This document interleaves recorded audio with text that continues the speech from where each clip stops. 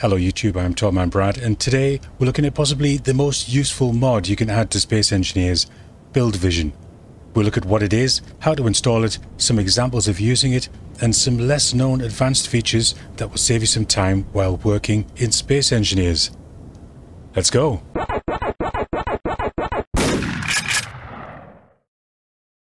Build Vision gives you access to a block's control panel without the need for a physical terminal on the block, and probably more useful, without the need to even know what the block is called. So first of all, we need to install the mod. How do we do that? Well, let's quit this game. We'll go to the load option in the menu, so load game. Choose the game that you want to add the mod to. Select edit settings. Go to mods. Browse the workshop. And at the search bar at the top, type in build, and you should see the one labeled Build Vision 2.5. Now this is working and up to date as of March 2021. Once you found it, put a dot in its box to subscribe to it, then close the window down. Then in your list of available mods, look for Build Vision 2.5, click on it, then click the single right arrow to add it to your active mods. Say OK, OK again, and then click on load to start up your game. In this scenario, I simply want to check the power output of a turbine to see if it's performing well. You may have seen me do this in the Truth About Turbines video. Check that out here. So I'm looking at the turbine. I'm going to hold down the control key to initiate the peak vision, and that's telling me that the wind turbine is called Wind Turbine 5 and the power max power is 436, and then this one also 436. Now I know that these are set up optimally to get the max output. These ones won't be, so I'll be able to check that and see 409. Now see that turbines video if you want to learn why. So in another scenario, I want to set my rover wheel so that only the front two steer and not the back two. But if we go into the control panel with K, we can have a look and see that a wheel suspension is just named 3x3 left, 3x3 left 2, right, right 2. Which ones are the front ones? We don't know. So let's find that out using Build Vision.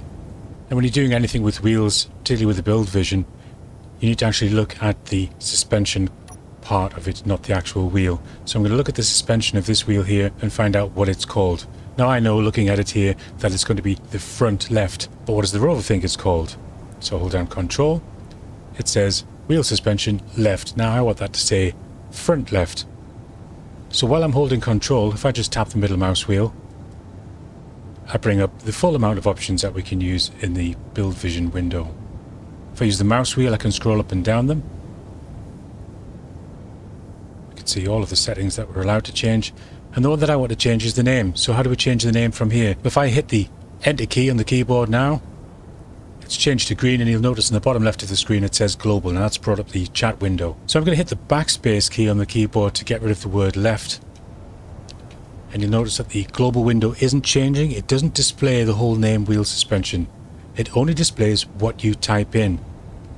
So now I've removed the word left. I'm going to type in front, left, and then you can see in the chat window it says front left, and in the Build Vision window it says wheel suspension 3x3 front left, and hit enter, and that's the name of that one changed. Now to get rid of this Build Vision window, there's a couple of ways of doing it. The complicated way is to hold down the shift key and tap the middle mouse button.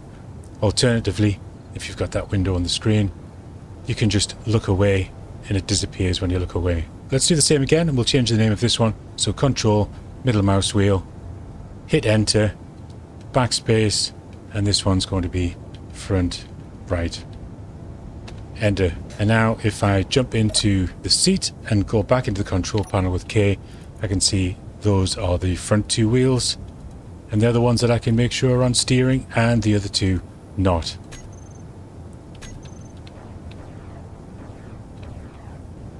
Now that might seem a bit long-winded, because I could have also have just used Build Vision and scrolled down to where it says steering, and when I'm highlighting that, click the mouse wheel to select it, and it will change it to steering off or on. But really it's just to show you how to get in and out of that menu, an example of where you might use it. So what happens if I make loads of changes to this one particular wheel? So I have the steering on, and let's say I want the steering angle to be a bit higher. I want that from 20 up to say 30. So I've clicked on it. I can hit enter and type in 30, or I can use the mouse wheel and scroll that up to 30. And then I hit the middle wheel again to accept it. That's that one done. Now let's say we also change the friction to say perhaps 50. If I hit enter this time, remove that number and type in 50.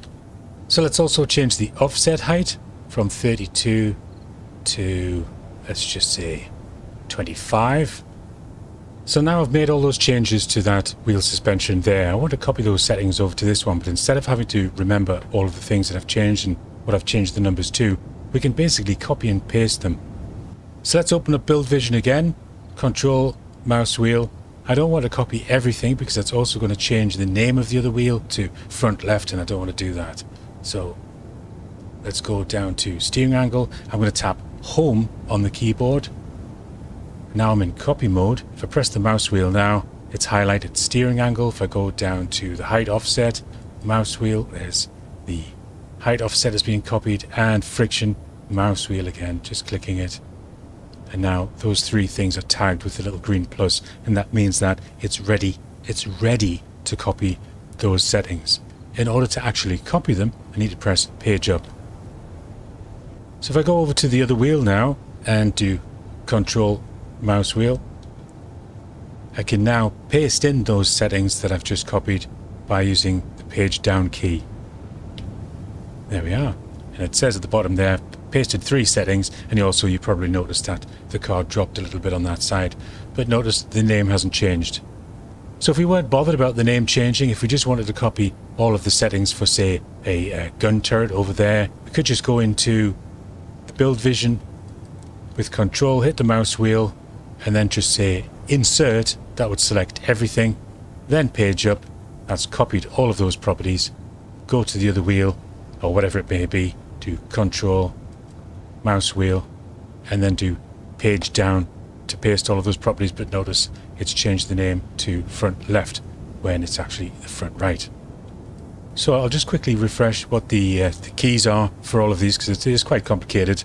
Control brings up the peak view, as it's called. If I click the mouse wheel, it brings up the full menu. I use the mouse wheel to select the thing that I want to change.